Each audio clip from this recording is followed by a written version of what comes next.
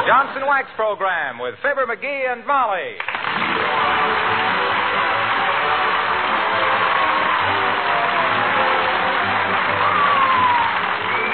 The makers of Johnson's Wax products for home and industry present Fibber McGee and Molly, written by Don Quinn and Phil Leslie, with music by the King's Men and Billy Mills Orchestra.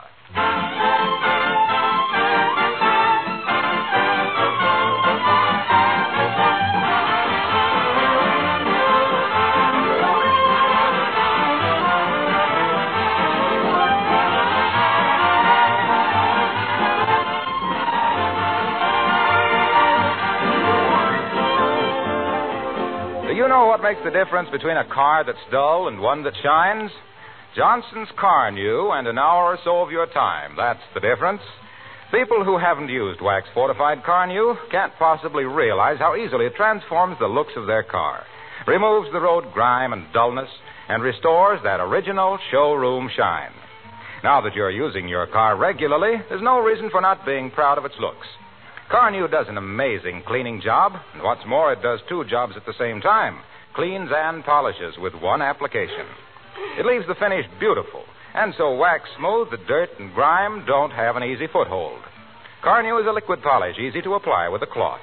It dries to a white powder, and when you wipe off this powder, the dirt and dullness disappear like magic. Your dealer has plenty of Car New. Why not try it this week? Ask for Johnson's Car New, spelled C-A-R-N-U.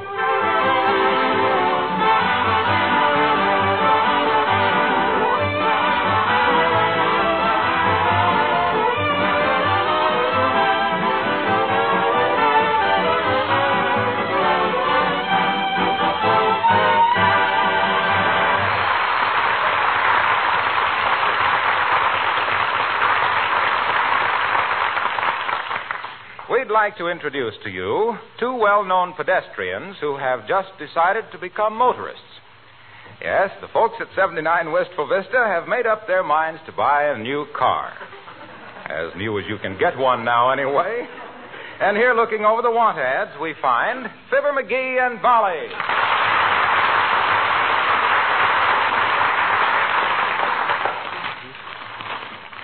Well, what's in the papers, Daddy? Lots of wonderful cars being advertised. Cadillacs, Lincolns, Packards, Apperson Jackrabbits. Hey, here's an interesting one. Read it in your well-modulated voice. It says, 1939 coupe by school teacher with leather rumble seat, knee action, and custom-built body. Is she a blonde or brunette? Or does she have a convertible top? Don't say. How much is it? Don't say that either. It just says, bring an honest face. Oh. Well, that'll be easy. You can take me. Mm-hmm. Say, here's an ad that looks good, Molly. Bantams for sale. Oh, I've always wanted one of those little cars. How much are they? Hens, $3. Rooster... Oh, no. I'm on the wrong page. This is livestock. Look, dearie, why don't we just go downtown and prowl through the used car lot? Not a bad idea, Snooky. I like to walk around poking the upholstery and kicking the tires. Anybody who would kick a tire these days is taking his life in his feet.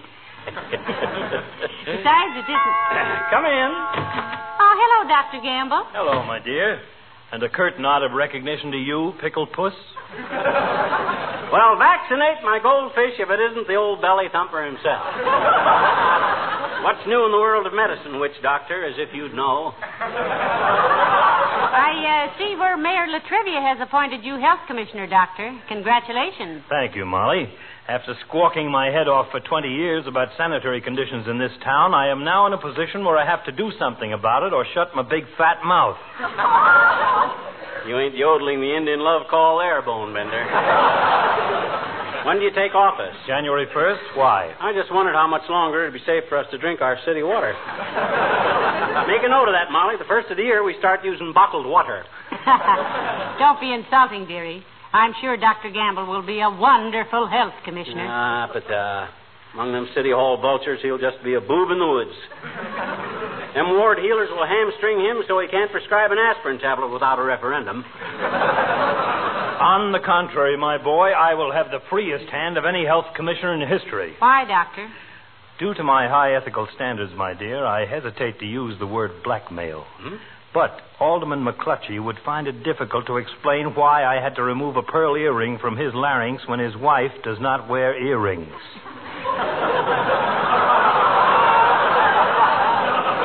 And City Treasurer Fink might not care to have it bruited about that he broke his leg leaping out the second-story window of a gambling joint. I am not quoting actual names, you understand, but you get the idea. Yes, I think the lads will treat the new commissioner with considerable courtesy. Doc, I've underrated you. Thank you. I underrate you, too. Gee, thanks. You're not just saying that because you admire me. Yes, I am, and now I think I'd better be going. I have a delicate operation waiting for me at the hospital. Something real fancy, eh, Doc? Yes, I have to tell one of our wealthier patients to get up and go home. His hangover has progressed from the amusing to the obnoxious. Goodbye, Molly. See you later, loose lip, I'm afraid.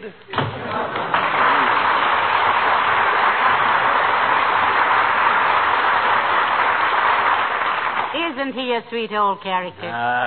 He's an insulting old curmudgeon. Hey, what's a curmudgeon? Search me, dearie. I know what a cur is, but I wouldn't know about mudgeon. Hadn't we better be going downtown look for a car? Yeah, I guess we better head. You all ready? Well, I will be just as soon as I put my face on. Now, you lock the door. Okay, I'll get everything down here. There goes a good kid. She knows buying a car these days is pretty chancy, and she knows what a bum driver I am.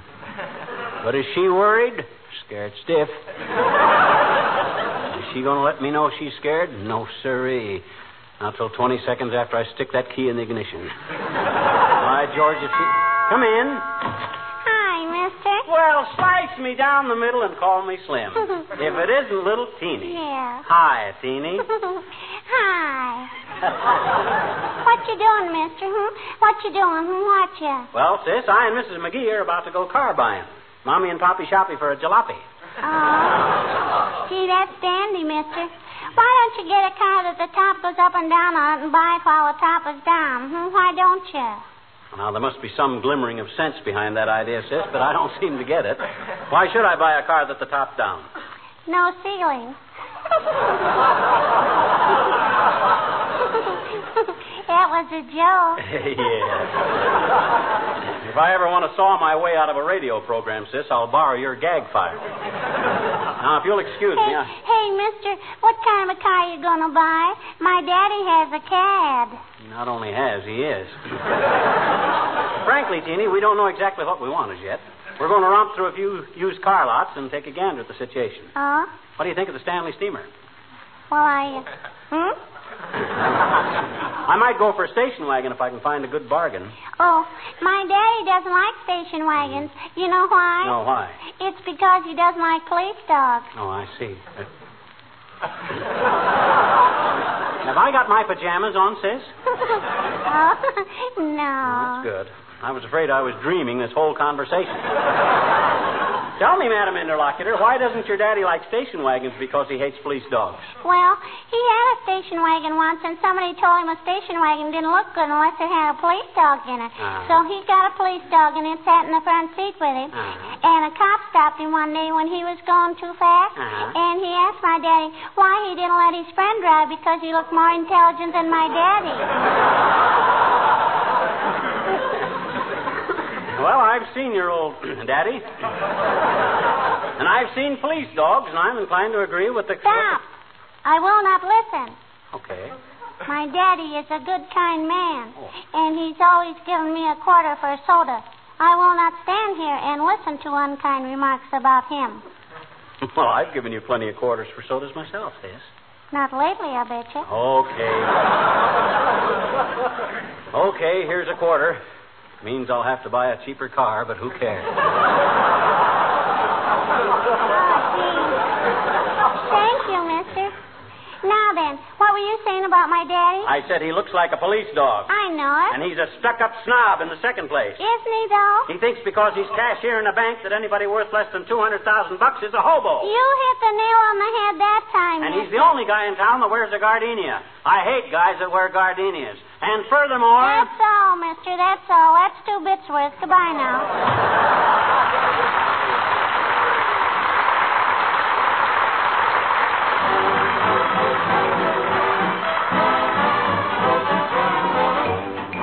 Wells and the orchestra, and No Can Do.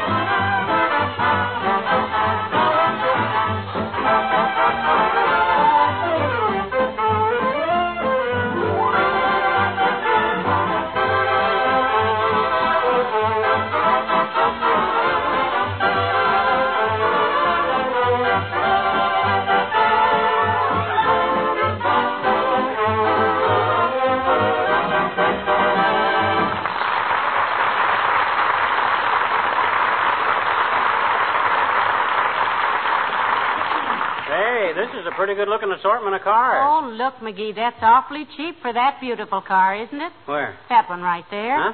It says Packard 120. Oh. Isn't that quite a bargain? That ain't the price, Mommy. That's the name of the How car. do you do, sir? Good day, madam. How do you do, I'm sure. You the mastermind in this rattletrap roundup, Bud? I am, sir. My name is Stanley Stutz. I'll bet you're a bearcat of a salesman, Stan. Yeah. You get it, Molly? Stutz? Bearcat? You see, there used to be a car. It ain't funny, McGee. It ain't? No, sir, it ain't. I mean, it isn't. It's a common delusion, sir, that jokes referring to a person's name are excruciatingly funny. Yeah? But there are usually painfully repetitious to the subject. Your bearcat witticism is exceedingly threadbare, so far as I'm concerned. Well, I bet it is at that. You owe the gentleman an apology, McGee. She's right, Bearcat. I apologize. Well, that's quite all right, sir. Now then, may I show you something? Yes, what? Yeah. I mean, did you wish to see some of our stock? You betcha, Bearcat. You mind if I call you Bear? You know, short for Bearcat? No, not at all, sir. Do you mind if I call you Pole? Now, boys, let's get to business. How about that green sedan over there, Stan, old man? That looks in pretty good shape. Oh, that car's not for sale, sir. Now, over here we have a splendid little car, a late model 7-cylinder Dillingham. Good rubber, new battery. Did you say 7 cylinders? Yes, madam. What became of the other cylinder? What other cylinder? Isn't it supposed to have 8? Oh, no, madam. This is a 6-cylinder car. We added an extra cylinder ourselves as a special premium. Oh, Well, I will say, Mr. Strode. Stutz. Excuse me. I will say, Mr. Stutz, that all your cars look beautiful. Yeah. Must keep a guy around here just to clean them up for you, Bud. Oh, we do. That's so. Oh, that lad over there takes great pride in them. Oh, I say, boy, did you polish that new Lincoln we just got in? Yes, Mr. Stutz. Looks beautiful, too, after that Johnson's car new treatment. Something wrong, folks? No, not a thing. In fact, everything is very much as usual. The fellow you just spoke to, Stan, is he a new boy around here? Yes.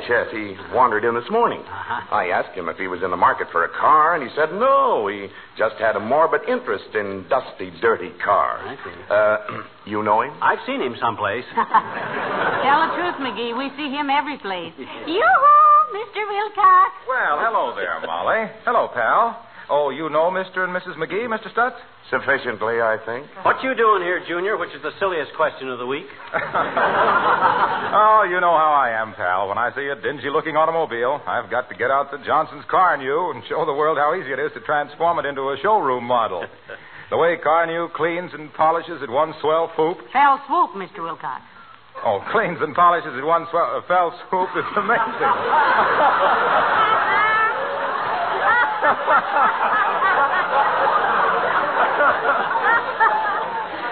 You see, you just apply a little Car-New, let it dry, and wipe it off. For a proud and lazy car owner, it's the answer to his prayers. So, when I passed this used car lot this morning, I just had to move in and do my stuff. Yeah. You see, as an expert on Johnson's Car-New... Just a minute, son. These people and I were discussing business. Why don't you go back to work like a good lad? Yes, sir, Mr. Stutz. See you later, folks. Good day, Mr. Wilcox. So long, Waxy. Well, you got a good boy there, Stutzy. Yeah, I hope you can keep him. Well, I rather doubt it. He's only paying me $5 a day to let him polish these cars. Well, back to business, folks. Now, this Hudson Roadster over here. Now, wait a minute, Si. That green sedan in the back there is just the Now, kind of a car... Mr. McGee, I thought I'd made it clear that green sedan is not for sale. You wouldn't be holding out on us, would you, Stan, old horse? No, sir. It is merely that it lacks equipment for delivery. Now, you take this car here, Mr. McGee. It's only been driven 12,000 miles. It belonged to an elderly lady who used it only to do her marketing. Well, she must have been a quaint old character. She left a package of chewing tobacco in the front seat. Well, And there's a street map of Honolulu sticking out of the glove compartment. What was she marketing for, ukuleles? Well, she was... Oh, excuse me a minute. I hear my telephone. I heard you something. just look around all you like, folks, now. Say, why do you suppose he doesn't want to sell us that green sedan, McGee? That's easy. He's holding it for a friend. But by George, if he thinks for 1 minute that he can... Wait a minute, dearie. There goes Mrs. Carstairs. Huh?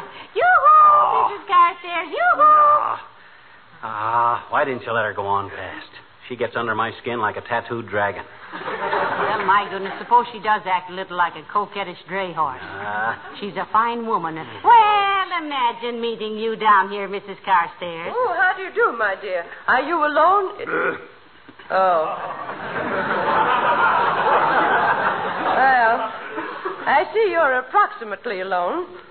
Good day, Mr. McGee. Hi, Carsty. I'm surprised to see you up and around today. Why, Mr. McGee? Well, judging by the newspapers, that must have been quite a wingding you flung at your mansion last night. The wingding, as you so vulgarly express it, Mr. McGee, was in honor of Sir Humphrey Ramsbottom, the British consul, and his daughter, Lady Murgatroyd. Oh. The affair was notable for its complete dignity, and I regret that the newspapers reported it for the derision of the hoi polloi.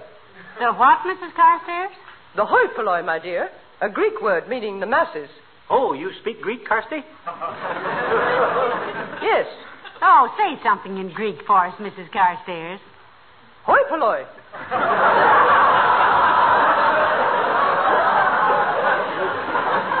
Thanks.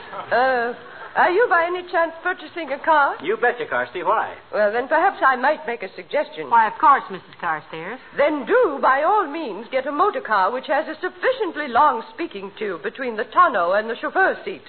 I find it quite a strain to lean forward so much, telling Jeffers to look out for that truck. Where? What truck? I don't... Oh. I was talking to Jeffers. Yeah, I see. Well, maybe we can get a chauffeur with longer ears. I tell you, McGee will see that we get a good car, all right, Mrs. Carstairs. He's a wonderful mechanic. Knows all about cars. Really? You betcha, Carsty. Now, you take this little coupe right here. This kind of car has always had one definite weakness. The horn gets stuck.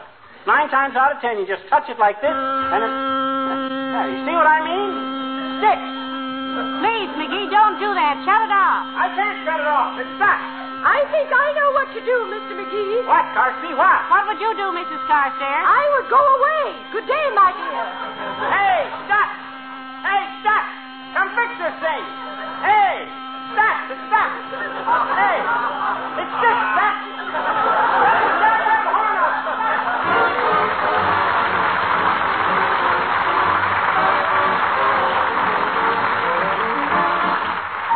The King's Men singing There, I've Said It Again. Why is it when we're parked alone, I never say what's on my mind? I got a million things to say. Come over closer, let me find a way to tell you I love you. There's nothing to hide, it's better than burning inside. I love you. No use to pretend. There, I've said it again. I've said it. What more can I say? Believe me, there's no other way. I love you. I will to the end. There, I've said it again. I've tried to drum up a phrase that would sum up everything that I feel for you. What good are phrases? The thought that amazes is you love me, and isn't it heavenly? Oh, forgive me for wanting you so, but one thing I want you to know: I've loved you since heaven knows where. There, I've said it again.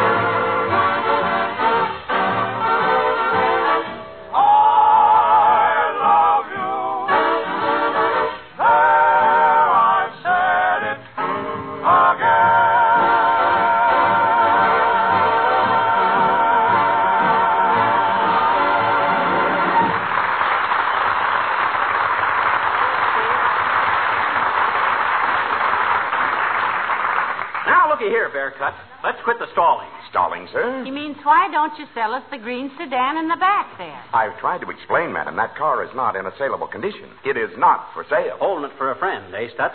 I assure you I wouldn't sell that car to my best friend. Now, look, Mr. McGee, will you please consider this 1941 Chevrolet? It's in excellent condition, and Oh, I'm sorry, folks. My telephone again. You will excuse me? Certainly. Well, Natch, take your time, Bearcat. We got all day. You know, Molly, there's something fishy about him not wanting us to have that green sedan. Well, maybe he does want us to have it. Maybe he's just trying to get us excited about it by pretending it's not for sale.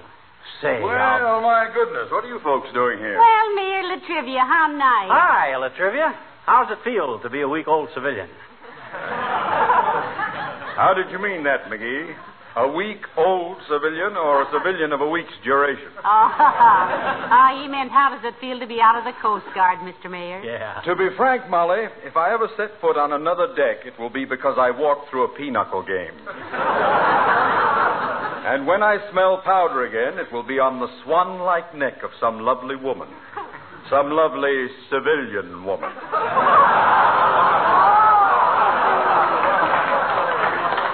On a dance floor which I have not scrubbed 5 times that day myself. What was your rank, Latrivia? Chief gunner's mate. How wonderful. And who was the gunner? Who was what gunner, Mrs. McGee? The gunner that you were the mate of. I was not the mate of a gunner. I myself was the gunner's mate. Yes, but what gunner's mate? Any gunner's mate. Now, that's a kind of a haphazard system, ain't it, Latrivia? If a gunner can pick any mate he wants... But he can't. Yes, but you said that... Look. In the Navy, the word mate means a subordinate officer having no rank, but taking precedence over enlisted men. I thought you enlisted yourself. I did. Then if you were a mate, you took precedence over yourself. Of course I did. I mean, no, certainly not. That is, I was not... I can see why you never got to be an admiral, Latrivia. You're too easy confused. I am not confused. Let me explain. Please do. Very well. Now then, I joined the Coast Guard as an apprentice seaman. Mm-hmm. Then I was made a first-class seaman. Then I was promoted to gunner's mate third class. Third class, eh? You skipped the first 2 classes. I did not skip the first 2 classes. Second class and first class come after third class. Don't be silly, Mr. Mayor. When I was in school... This has nothing to do with school, Mr. Mayor. A petty officer in the Navy. Now, just because you're a little irritated, Latrivia, that don't give you the right to disparage the officers of our Navy. Some of them may be petty, but by George... I didn't say the officer. I said the petty officer. The third-classy officer. I mean the third-class petty mate. A gunner's mate. Now, look. A gunner's mate is a...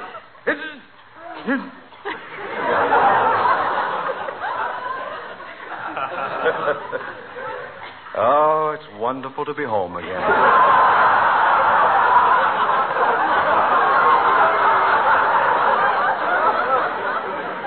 And do you know what you've done for me? What, Mr. Mayor? You have made me realize what it means to be mayor of a city like Wistful Vista.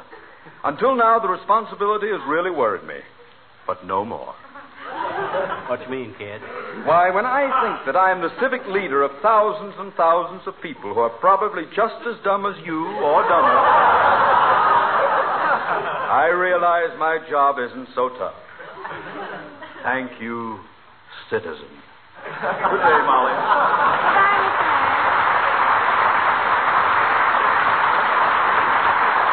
Boy, oh boy, oh boy, oh boy. He sure gets worked up, don't he, Molly? He was just liver with rage. You mean livid, dearie? Go on, Livid is a girl's name, like Livid de Havilland. That's Olivia. Oh, don't kid me, Snooky. Olivia is a country in South America. That's Bolivia. Oh, yeah? Well, then what does... Oh, hi, Bearcat. You ready to do business? Yes, Mr. McGee, and I think this Chevrolet here is just... Now, just a minute, Mr. Bearstuck. We want to know about this green sedan over here. Yeah, why are you so anxious to keep us from buying that? The best-looking car in the place. Look at them perfect tires. Look at the finish and the upholstery. That's the car we want, Stutz. Please, Mr. McGee, that car was the last model off the assembly line after war was declared. It is not complete. We don't care. We want it. But it doesn't have any... Windshield wipers? So what? We can buy those ourselves. I didn't mean that. I was referring to the... I know, fog lights, but we don't care anything about those details, Mr. Bearcat. Will you please let me tell you, that car hasn't got a... Rear bumper? So what? I never learned how to back up anyway. Come on, Bud. Come on. How much? I'm warning you, Mr. McGee. How much? It wouldn't be fair to me if... Quit stalling, Si. How much? $350. But believe me... Sold. Yes, sir. Here's the cash, Bearcat. Give me a receipt before you back down again. Oh, very well. There you are. Bill of sale and the title certificate will take a little longer. Oh, isn't this a beautiful car, McGee, and all ours? Yeah, for $350, Yeah, too. let's drive it around the block and see how it runs. Okay. Well, where's the ignition keys, Bud? You won't need any. Huh? No, I told you this was the last car off the assembly line after Pearl Harbor. So what? So there's no motor in it. No motor?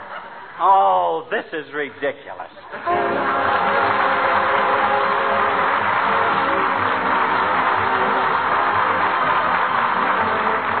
In nearly every field, there's one product that stands out above all others as the accepted favorite, and usually with good reason.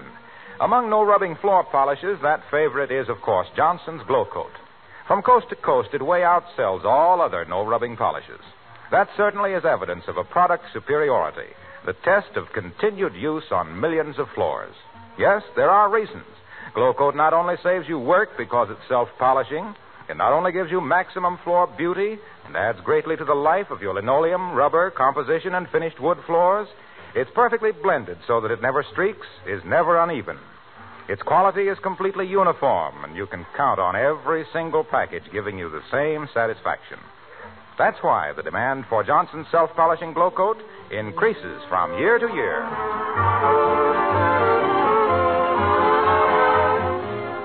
Ladies and gentlemen, the real test of patriotism comes after the bands have stopped playing and the guns have stopped shooting. Well, the guns have stopped shooting, folks, but our men are still in their pitching until they are returned to civil life. It's to them we owe victory, and it's to them we owe the recreational care and maintenance of morale until they do get home. The agency which takes care of this is the National War Fund. And when you are called on to subscribe, give generously. We gave our boys a warm hand when they left. Let's not give them the cold shoulder now. Good night. Good night, all.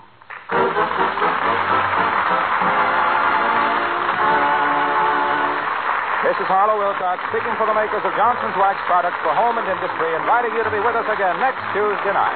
Good night.